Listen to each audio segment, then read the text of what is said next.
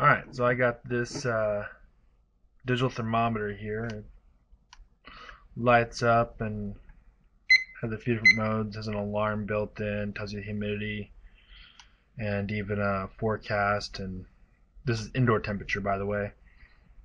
And it tells you your overall mins and max in the house. They've had minimum 40% humidity since I've had the thing. And there's a snooze button there. I've had it running for a while.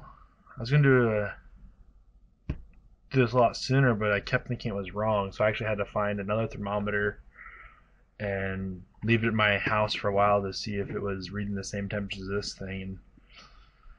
And it seems to be reading the exact same thing, so it tells the temperatures great.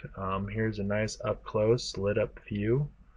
It's very readable when it's on, at least when it's lit up. The problem is there's nobody to light it up from far away, so if it's on a banister and during the daytime I can see it. And it runs on 3 AAA, but it runs perfect during the day. I can see it just fine, just like this. I can see it from across my living room, but at night or when there's no lights on the house, I can't see it at all. So it's kind of a bummer. Which is a way to have it auto illuminate when it's a little low, or a clap on feature maybe. I don't know.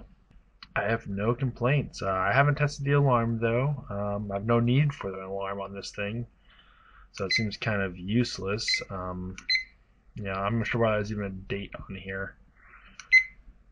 It tells me the temperature of the, but it does do Celsius and Fahrenheit. And other than that, yeah, it works great. It's pretty cool.